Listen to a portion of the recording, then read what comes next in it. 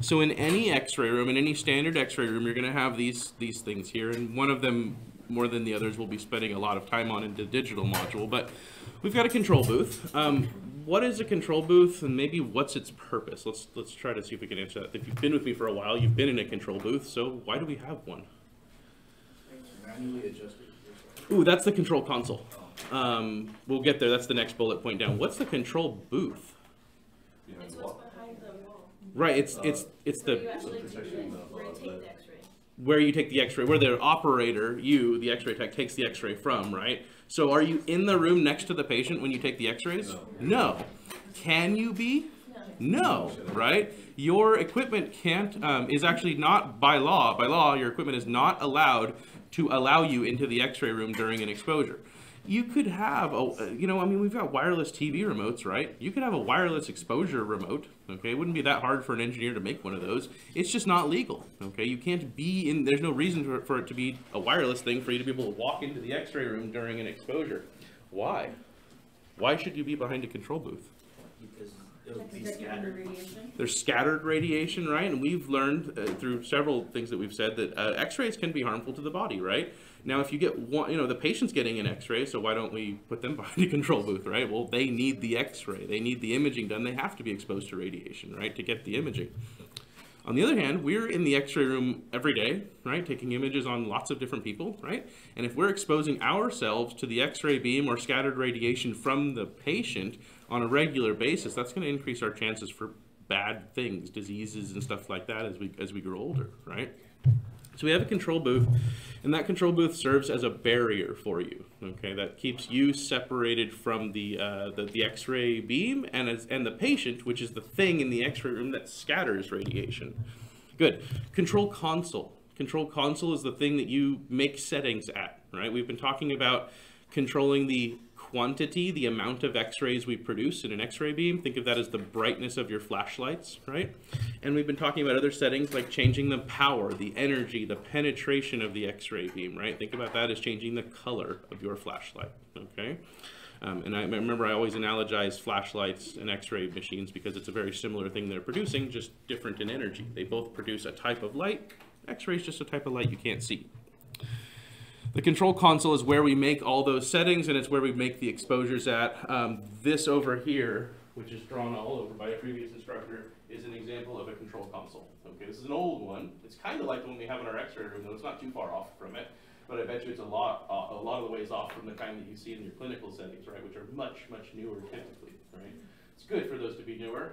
You have to be quick and efficient in the clinical setting, right? You've got to be able to set technical settings very fast, and where these older machines take a little longer. You have to set each thing separately. So you'll have settings for the amount of X-rays produced, the energy of the X-ray beam. These are changing those settings. That's your control console.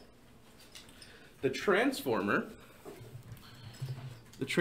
is, so we think about it like this. We plug into the wall. We get power from the wall, right? The power from the wall is enough power to power TVs and computers and blenders and microwaves and stuff like that, right? But it's not enough power to create the energy needed to make an X-ray beam, okay? We have to run the electricity we get through the wall through something called a transformer. And as the word transformer implies, it transforms the electricity into a different kind, an electricity with more energy, okay? More energy in a very specific way. That's a transformer cabinet. We have one in our X-ray room, so when you go in there, you'll definitely see that. The X-ray tube is the name given to the part of the equipment that actually produces the X-ray beam. X-ray tube sits above the table.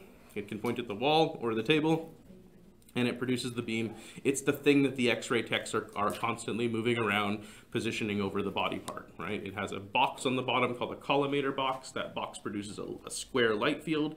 You can change the size of that light field. You can center that light field to the body part, and we have now a representation of where the X-ray beam will be, and the X-ray tube is the thing that produces the X-ray beam. Again, going to my equipment over here, this thing up here is an example of an X-ray tube. Okay, this sits above the tabletop, produces the X-ray beam. Good. We spend a lot of time, if you've been with me for a while, you know we spend a lot of time learning about the X-ray tube in the section called equipment operation. All right, then down to the cassette holders, and I will go now to the next slide for that. So real quickly, there is an example up top of the X-ray tube, okay? Tube's up here. This box is just a box, right? We've learned that that box has lead strips in it that change their dimensions and give us a light field. There's also a light bulb in this box, control knobs, and you'll see various other controls on the X-ray tube. This is your upright cassette holder. You notice the one on the left looks a lot like the one we have over there by Mr. Skeleton, okay? And the one on the right here, a little bit different, but their purpose, do I have a cassette in here? Yeah, I got a cassette. But again, their purpose is to hold the cassette, okay? Whether it's a CR cassette like this, or a DR cassette like what we just got, or a film cassette, the purpose of the upright cassette holder is to hold the imaging plate. This thing is the cassette, or the imaging plate, or the IR, whatever you want to call it, okay? This is the thing that catches the image. It's like a detector in a camera, right? Okay, so upright cassette holder. Alex? Yes, sir. It says that, I don't know where we saw it in our book, but it says like after they shoot an image, there's still 75% of the radiation on that cassette, and then we get the cassette and we move it to the bucky, to the thing, so how long should you're not supposed to wait? Oh, you're not supposed to wait a long time, but I've done this. So the book will say something like hours, like 3 hours or so. It'll retain most of the energy that it caught, most of the image that it caught. And this is specific to CR, computed radiography, which is sort of the middle of the road type of imaging. We'll talk about it today. But so the X-ray beam hits the cassette, right? It logs the latent image, the information about the patient on here, inside this imaging plate, inside here, and it'll hold on to that for several hours. Now I've done this where I've reprocessed plates after 24 hours and the image is still there. So, but it becomes fainter and fainter and fainter the longer you wait before processing it. So typically what we do with these type of cassettes that require to be brought to a processor is we take the image and then immediately bring it to the processor, plug it in, and we're off and running, okay? And we get an image up on screen in 60 to 90 seconds. But we usually do it pretty quickly because we know the image stored on here doesn't last for forever. Several hours is what I would probably recommend you think about. So yeah, if you take an image and forget to process it till the end of the day, you're probably going to be okay. Okay, but that might change with different manufacturers and different materials that the imaging plate inside of here is made out of. Well, I mean, is it safe because of the radiation to be? Oh, there's no harmful radiation stored in here. What you'll learn about X-rays is that once the beam turns off, all the harmful part goes away. Yeah, there's nothing in here that can come out and hurt you anymore. Anybody. Yeah. The only thing that comes out of here is visible light, or infrared light. Light you can't see, or light you can see, but all done inside of a processor. So no harm to you by leaving that sitting around. It's not like having like a rock of a lump of uranium next to you. Yeah. Good. That's a really good question though, because it is something that in my head seems obvious but doesn't seem obvious to everyone else, because radiation means different things to you depending on where you're at in your education, right? Radiation can mean completely different things depending on how much time you spent with me. Okay. So these are our modern upright cassette holders. What are these three little rectangles? There's a lot of rectangles on here. What are these three smaller rectangles representing? What are those? Those of you who've sat through principles of exposure with me. They're not for CR. Those little... Well, the middle one, no? For chest X-ray, you mean? Well, not just the middle, I don't know. No, so what I'm pointing at, sorry if it wasn't clear with the laser pointer, are these small little rectangles, these three here that are kind of staggered, right? So there are larger rectangles here, right? This one that runs kind of sideways, and then this one that runs kind of vertical, right? Those larger rectangles are representing the size of the imaging plate. Yeah, it's either if you put your imaging plate in sideways or vertical, right? Even with this small plate, you can see that it has a length, right? Or a height, right? Or it could be put portrait or landscape. We usually say lengthwise or crosswise, right? And the bigger plates, the bigger 14-inch by 17-inch plates, to be clear, this is a 10-inch by 12-inch. A 14 by 17-inch plate, which is the biggest size we typically use, needs to be placed either vertical or horizontal in the wall, the cassette holder. By the way, what do we call this thing? Not a cassette holder. We call it a bucky. Okay, good. So it's a wall bucky, right? cassette holder or wall bucky. But anyways, these larger rectangles show you the orientation of the cassette, where it would be in either orientation.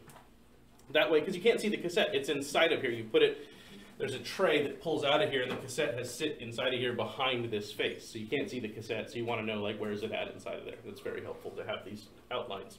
But these three smaller squares, those three smaller squares are for what are called automatic exposure control, okay? Normally, in a with standard equipment, you make an exposure by setting things like how much X-ray you produce, right? How long you make it for, and how energetic the X-ray beam is, right? That's manual control. You've controlled everything. You've controlled the exposure time, you've controlled the amount of X-rays produced, and the energy of the X-ray beam. But with automatic exposure control, AEC, you're not controlling that, okay? You are making an exposure. Think of the patient being here, the X-ray beam back here, right? The X-ray beam passes through the patient and then hits the image receptor, right? Well, between the image receptor and the patient, there are 3 detector cells, okay? These are called ion chambers, and their job is to detect radiation, okay? The ion chambers and the computer software are smart. The ion chambers, when X-rays hit them, they start to generate electric current, and the computer knows when a certain amount of electric current is generated, I should shut off the exposure. The computer should shut off the exposure, okay? So it's a way of having the computer control how long the exposures last for, automatic exposure control, okay? Now with these ion chambers, you select 1, 2, or 3 of them, depending on the body part you're using. A good example would be, if you're taking an X-ray of the lumbar spine, just the spine on a patient, you only need to activate the center cell, because the spine is on the midline of the body, right? But on a chest X-ray, you might want to activate these cells, okay, or all 3. Right? Depending on what you're looking at, you activate the cells that will be where that body part is, okay? So anyways, that's an upright cassette holder. Those 3 little squares represent ion chambers.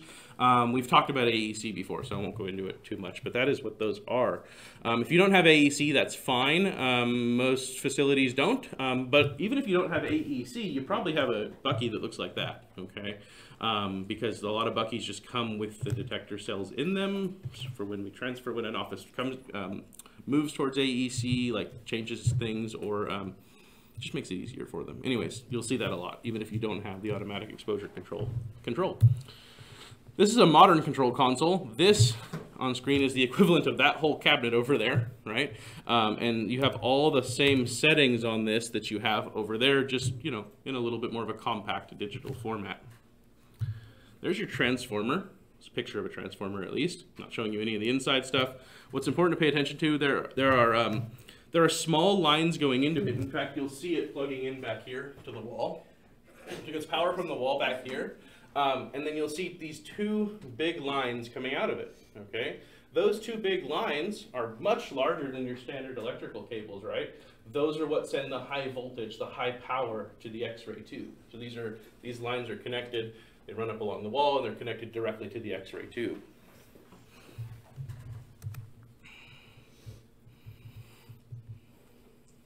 Okay.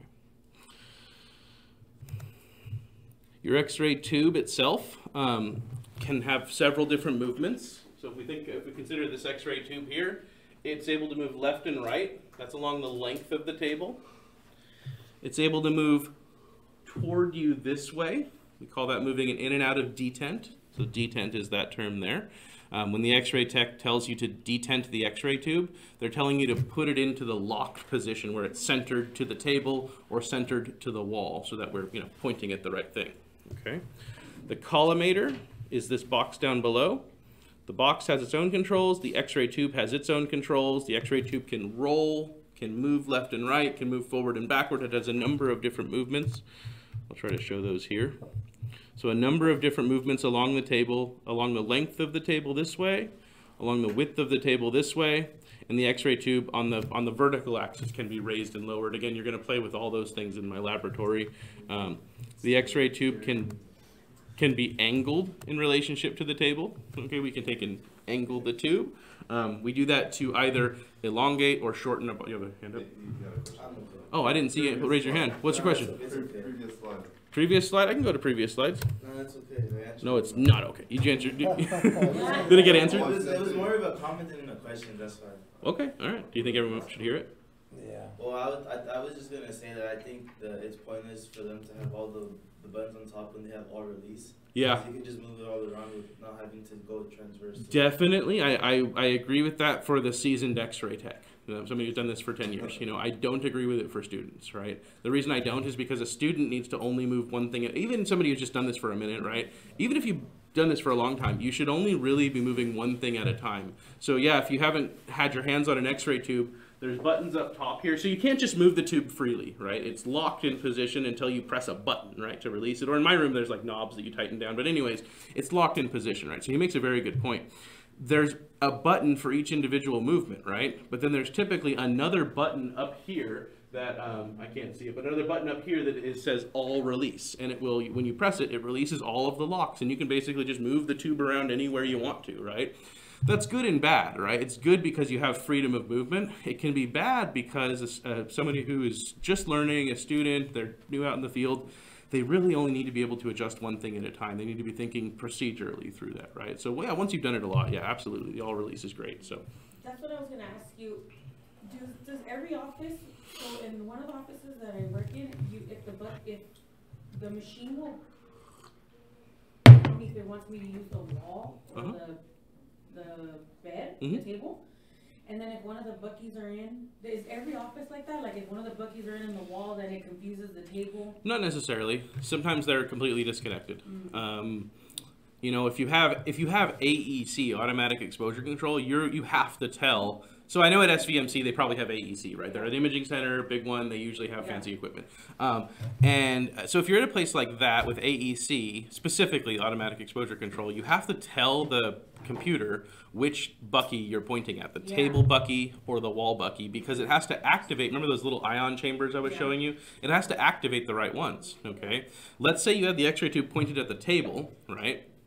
X-raying on the table, and you think you're using the table bucky, but really you've selected the wall bucky, okay? Now the wall bucky's all turned on and ready, waiting for exposure, but it's never gonna get it, right? Yeah. You make the exposure to the patient, and the thing's just gonna keep expose and expose and expose and expose, and eventually it's gonna turn off after it's way overexposed to the patient, right? Because the ion chambers on the wall are waiting for exposure, and they're never going to receive it. I've made that mistake as a student myself.